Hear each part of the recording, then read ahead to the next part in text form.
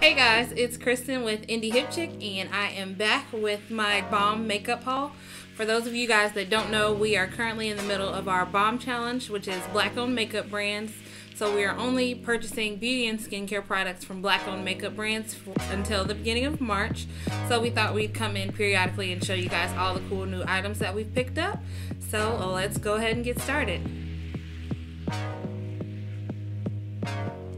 So I'm going to start off with this whipped body pudding by the AGEM body shop. It's an Etsy shop from a girl that I actually went to school with. She has some body puddings and a beard oil and hemp salve. This was my first time trying any of her products, but I absolutely love this pudding. I got the lavender scented one. It smells great and it makes my skin super soft. When I first got it, I wasn't quite sure how I felt about it because it definitely left my skin feeling really oily when I first put it on. But if you put it on right after you shower and give it 5 to 10 minutes to kind of soak in, then that oiliness goes away and it just leaves your skin so soft and smooth, and it is great for those Indiana winters. Next up, I will talk about my Amby Rose brush kit. I got the 8 eye brush and 4 face brush set. And I've heard a lot about these on YouTube and just random blogs online, and they are super soft. Like, they're amazing. The face brushes are very dense, so they're really good for buffing, and overall I would say it's definitely worth the price.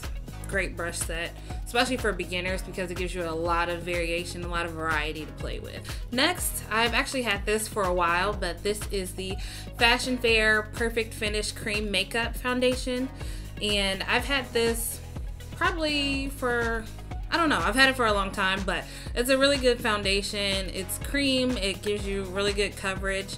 I have some scars on my face from like acne and stuff, and it covers them flawlessly. I love it. It's a really great product. Next, I have some AJ Crimson goodies. I will start off with this bamboo loose powder. It's like a yellowish tinted powder. I usually use it to set my under eye concealer. It's really good for oil blotting as well. So throughout the day, if you get oily, especially like around the T-zone or on your cheeks, if you just dab a little bit of this on and then brush off any excess, it'll help soak up that oil and just bring you back to that matte finish. Great product. I also got the AJ Crimson Match Me kit. It is a foundation kit with 11 different foundation samples and 2 color correctors and 1 highlight. Basically just to kind of help you play with the different colors and see which color you want to buy before you purchase the full-size foundation.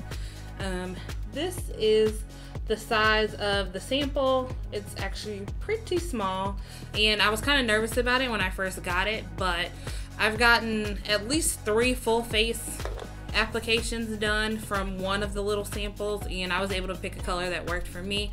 So all in all, I would say that it's worth the price. Don't be shocked when you see this tiny little sample. You can definitely get a few applications out of it, so it's good for the money. Next is the AJ Crimson liquid lipstick. I got it in the color Boy Bye. I like this color. It's a very rich color, but the only thing that I will say about this is if you're gonna use it, if you're gonna rub your lips together, make sure you do it as soon as you put it on and then let it completely dry, because if you rub them together while it's still kind of tacky, then like some of the color will pull off and it'll look splotchy and it won't look really good. But if you put it on and leave it alone and let it totally dry, then I think you'll get good coverage and it'll last pretty much all day. Next up is the McGrath Metalmorphosis kit. I got silver and copper. So each kit comes with a baked eyeshadow and then a creamy eyeshadow. They also come with a dual-ended eyeliner and then some Mayron mixing medium. I didn't include the Mayron mixing medium because I wanted to keep it to only the products that were actually Black-owned, so I left that out of this. But for the eyeliner, there's one tip that's really pointy and fine-tipped, and then there's another that's a more chiseled, kind of like a marker looking tip. Both of these are really great, especially for creating like a wing liner, or if you just want a really crisp black line. This is a really great eyeliner for that. And also it dries quickly. So I have hooded lids, so sometimes when I deal with liquid eyeliner, if I don't give it enough time to dry, if I open my eyes too quickly, then some of it will transfer onto my lid. But with this one, it literally just takes a few seconds. It's dry, it's not going anywhere. Great product. And then to finish up, I ordered some boy repellent from Beeqbox. It kind of starts out looking like this, and then if you swirl it around, it gets like this shimmery mica mixed all into it. So this can be used as a setting spray or as a primer, and you just mist it on. I was kind of nervous about this when I first got it because there's a lot of shimmer in here, and I didn't want my face to just be a glittery mess. But the first time I tried it, I actually used it as a primer and as a setting spray, but I used it kind of sparingly, and I didn't really notice a bunch of glitter. Like, I could tell there was a little glow to my makeup, but I didn't notice like any huge chunks of glitter or anything that made me too concerned.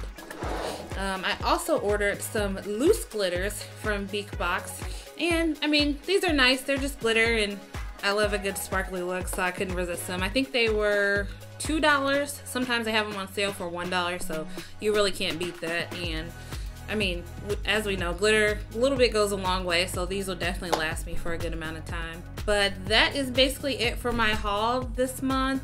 If you would like to see a tutorial with the Fashion Fair foundation or this AJ Crimson loose powder, I have some that are either up now or will be up shortly, so stay on the lookout for those.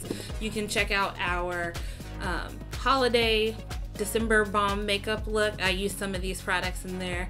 And then just stay on the lookout because we'll be using more of these products, showing you how to apply, showing you some cool looks that you can do with them. And eventually we will have a full face of bomb makeup coming hopefully around March. So that is about it for this video. As always, don't forget to like and subscribe. If you have any questions or comments, go ahead and leave them down in the comment section below. And if you have any other products or brands that you think we should know about that are Black owned, please also leave those below. We're always looking for new suggestions on those.